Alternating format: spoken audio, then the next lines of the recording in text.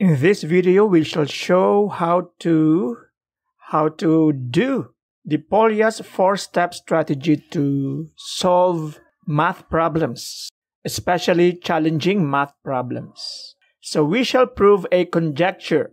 A conjecture is like a proposition, a hypothesis. Example 1.40, prove a conjecture. Given a number, prove that the following procedure produces another number that is thrice the original number. So this is the procedure.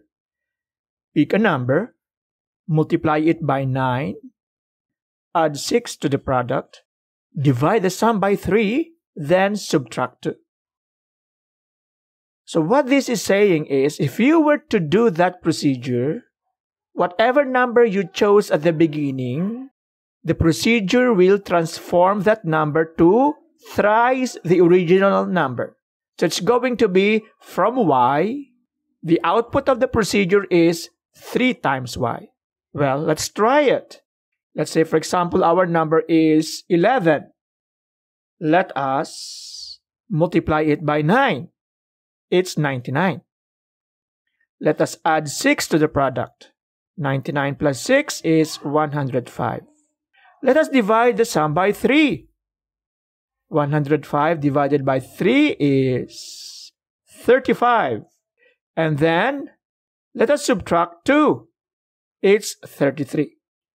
So, coming from 11, applying the procedure produces a number which is 33. And 33 is 3 times 11. So let us now apply the strategy of Polya's 4-step strategy to solve problems. So let us try to understand the problem. Do you even understand the problem?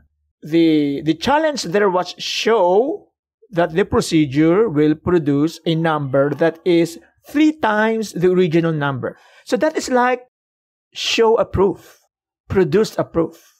You don't do it by example, just like what we did, when y is 11, it produced a number, the procedure produced a number that is 33. You don't do a formal proof that way. That is just for our personal curiosity.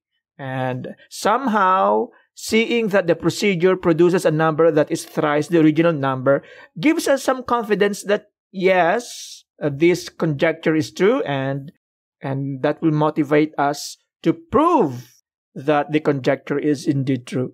Okay, so let us devise a plan. Our plan is we shall write the instructions as a math equation. And then we shall produce a math equation, and then we shall produce that it is true, the equation is true for any choice of a number.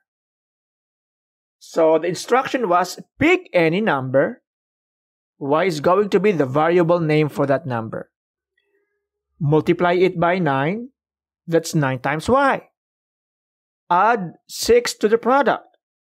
That's 9y plus 6. Divide the sum by 3. That's 9y plus 6 divided by 3. And let us subtract 2. 9y plus 6 over 3 minus 2. So this process, okay, this is the final form of our process. That ought to give 3 times y. Given y, applying these math operations will give you 3 times y. So our plan is to prove this equation, that this equation is true for any choice of y.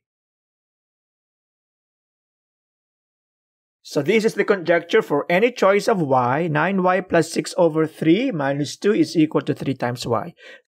Let us work on this. So this one must produce something which is equal to 3 times y. Okay, so let us combine this. So combining that, okay, the LCD is 3. We multiply the terms by 3. This one becomes 3 times 2 is 6. And then we copy the operation. 9y plus 6 minus 6 over 3. But this one is 0. So this is equal to 9y over 3. We divided it by 3. 9 divided by 3 is 3. So this is equal to 3y.